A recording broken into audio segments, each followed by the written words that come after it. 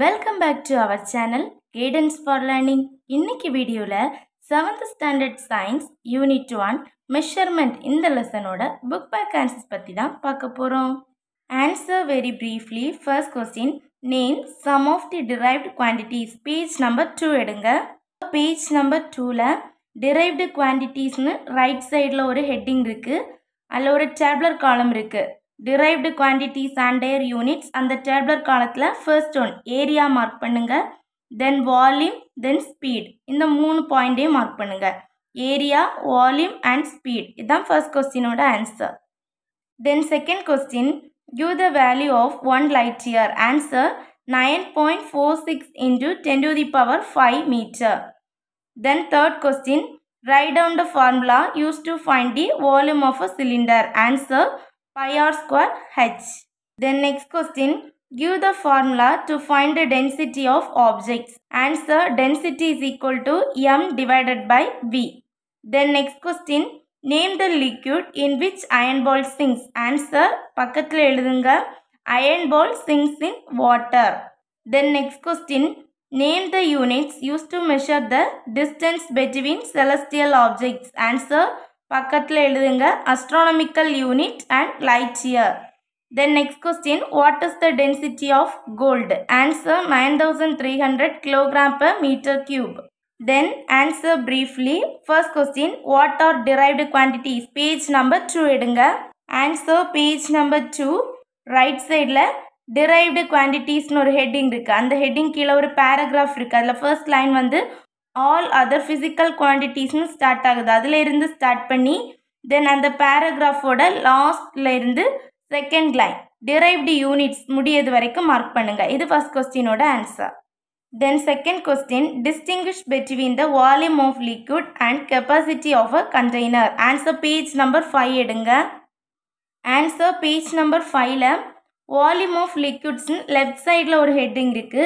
அந்த headingல 7th line the volume of any liquid னு start ஆகுது. அதுல இருந்து ஸ்டார்ட் பண்ணி மார்க் பண்ணுங்க. லாஸ்ட்ல இருந்து second line of the container முடியது வரைக்கும் மார்க் பண்ணுங்க. இந்த கொஸ்டின் நீங்க டேபுலர் காலம் போட்டு எழுதணும். இதுல இருக்கக்கூடிய first one the volume of any liquid அதுல இருந்து ஸ்டார்ட் பண்ணி இந்த பீக்கர் முடியது வரைக்கும் volume of liquid அந்த சைடில் எழுதிக்கோங்க. நெக்ஸ்ட் வந்து capacity of a container tabular காலத்தில் ரைட் சைடில் நீங்கள் எழுதும்போது the maximum volume of liquid இதுல இருந்து ஸ்டார்ட் பண்ணி இந்த கண்டெய்னர் முடியது வரை எழுதுங்க. இது capacity of the container. இதுதான் second கொஸ்டினோட answer. Then third question, define the density of objects. Page number 7 எடுங்க. Answer page number 7ல ஒரு activity 4 கொடுத்திருக்காங்க. அதுக்கு பக்கத்துல இருக்கக்கூடிய third paragraph first line density of a substance அதுல இருந்து ஸ்டார்ட் பண்ணி next line contained in unit volume முடியது வரைக்கும் மார்க் பண்ணுங்க. Then கீழே ஒரு ஃபார்முலா கொடுத்திருக்காங்க, density is equal to mass divided by volume, then d is equal to m by v. இந்த ஃபார்முலாவும் mark பண்ணுங்க. இது தேர்ட் ஒன்னோட answer. The next question, what is 1 light year? Page number 9 எடுங்க. Answer page number 9ல right சைடில் second paragraph 1 light year first line start ஆகுது. Second paragraph first line 1 light year is defined as the distance traveled by light in vacuum during the period of 1 year. Then 1 light year is equal to 9.46 into 10 to the power 15 meter.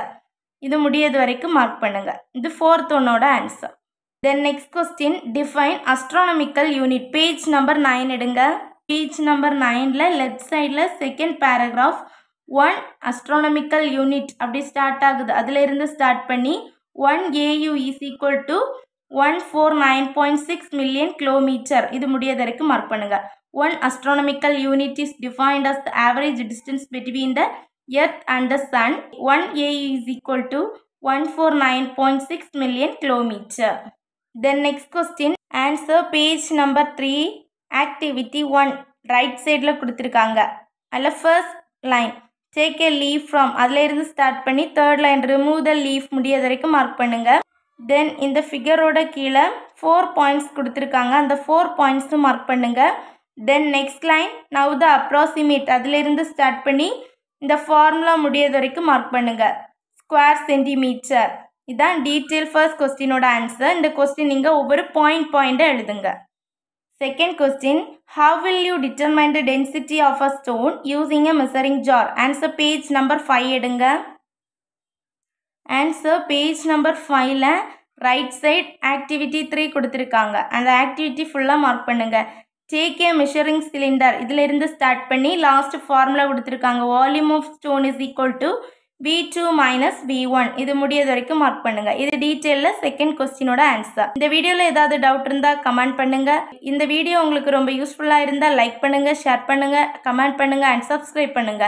Thanks for வாட்சிங்.